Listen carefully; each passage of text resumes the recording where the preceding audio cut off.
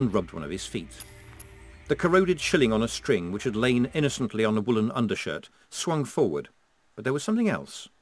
For a moment, something golden slipped out of the undershirt's open neck. Something oval and golden, on a golden chain, flashed in the sunlight. Then he straightened up, and it was dragged back out of sight.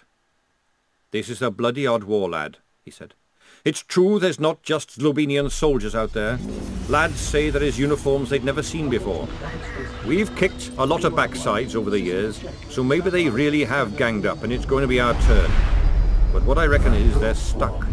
They took the keep. Oh yes, mate. But they've got to hold on to it. And winter's coming home, and all those lads from Ankh-Morpork and everywhere are a long way from home. We might have a chance yet. Ha! Especially now the prince is dead set on finding the young soldier that need him in the wedding tackle. That means he's angry. He'll make mistakes. Well, Sarge, I think—" "I'm glad you do, Private Perks," said Jackram, suddenly becoming a sergeant again. "And I think that after you've seen to the Rupert and had a nap, you and me is going to show the lads some swordsmanship.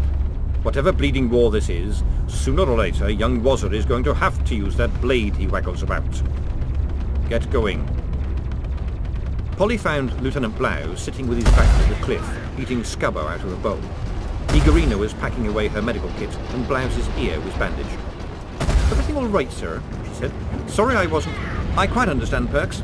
You must stand your turn like the other lads," said Blouse, and Polly heard the quotes clank into place. "I had a refreshing nap, and the bleeding, and indeed the shaking, has quite stopped. However, I do still need a shave." "You want me to shave you?" said Polly, her heart sinking.